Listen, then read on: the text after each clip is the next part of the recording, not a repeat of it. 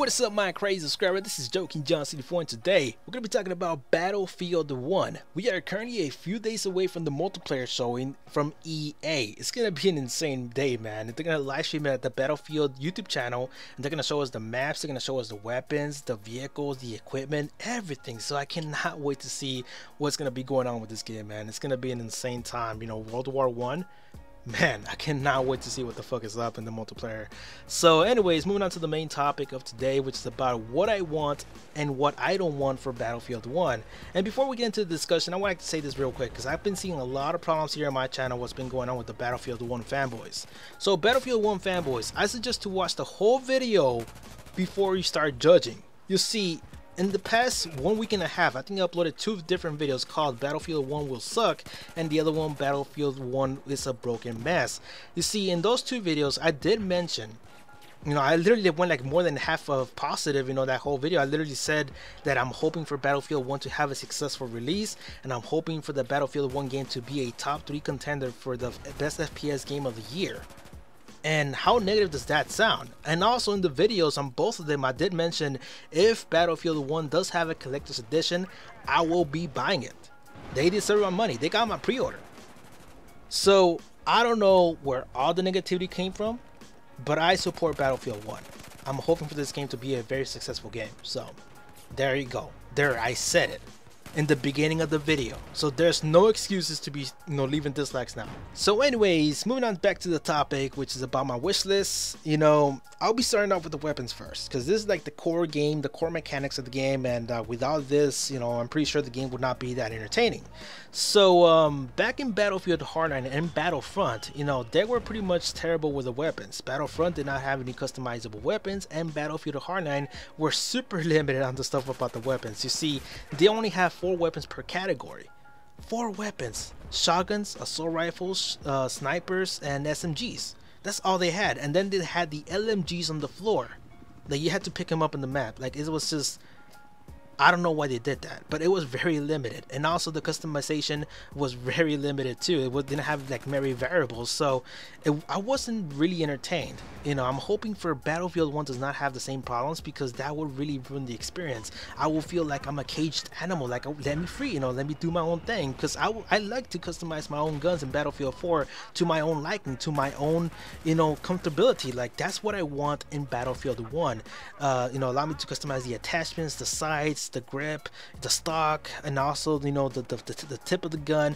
You know, allow me to customize all that, because, you know, that's what's gonna bring in more entertainment value, and that's gonna make, you know, players feel more comfortable within the game.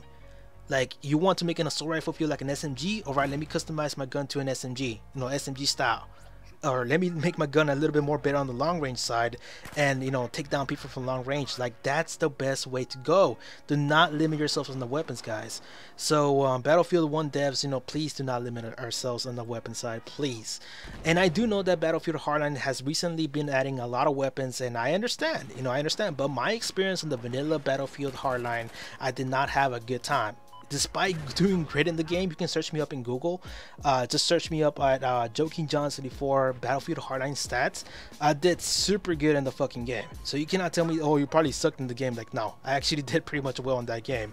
So anyways, moving on from the weapons now, the maps, man, they better be large scale. They better be larger than Battlefield 4, but not that large, because I know people can get lost all the time. So I don't know, but be very detailed. You know, that's what I want. Like, be very detailed. And since it's trench warfare, shit, go crazy with the trenches, man. I don't mind.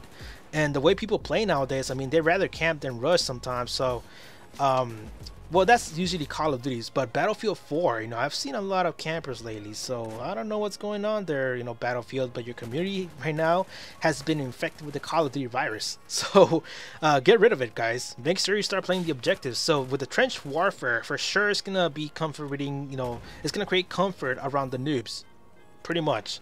But at the same time, you know, a lot of rushers, a lot of, you know, veterans of the game, they're going to take advantage of this whole situation. And watch this, you know, in the future, I'm pretty sure a lot of YouTubers out there are going to rack up like 10 kills back to back because they're all camping in the trenches. So, I mean, just go crazy with the trenches, man. And, you know, let us do our thing. Our rushers, the rushers are going to own in this game, I'm pretty sure. And moving on to the next thing that I really want to talk about, which is about the vehicles. Please go crazy with them. Do not limit yourselves up in the vehicles, because I know they did that in Battlefield Hardline. I know they had like regular cars and everything, but you know, there wasn't that much to do, so please do not be like that. Please be more like Battlefield 4. You know, allow us to have, you know, gun turrets on top of our vehicles, you know, on the Jeeps. I know they're going to be Jeeps in that freaking game. And, you know, I cannot wait to see what the hell I can do with them. Hopefully there's motorcycles too.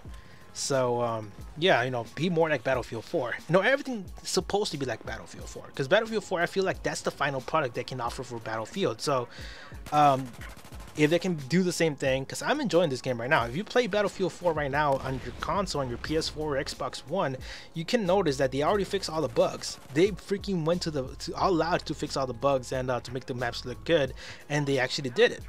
So for those people who have not played Battlefield 4 and you know, and only saw this, you know, buggy mess since the YouTube, you know, from the YouTubers who don't have any experience with Battlefield, you're missing out on a lot. So yeah, if you're just gonna jump into Battlefield 1 without watching what the hell's going on in Battlefield 4 right now, you're pretty much missing out on a lot of the experience. So make sure you test it out. I'm pretty sure Battlefield 4 right now costs like at least 10 or 15 bucks in the store, so you cannot give me any excuses.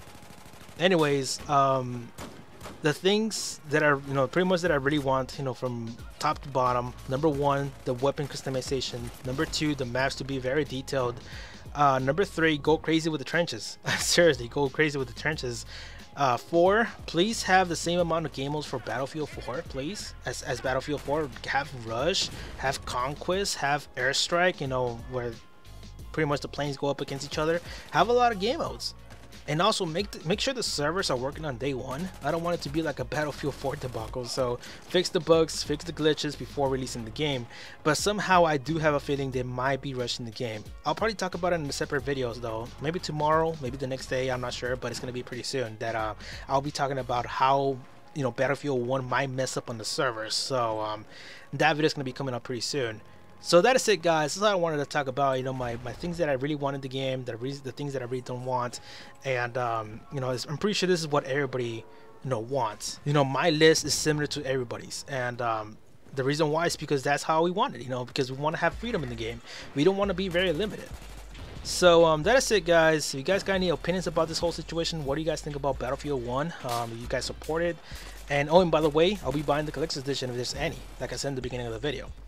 So that is it, guys. Make sure to subscribe for more. You guys want to see future Battlefield 1 gameplay.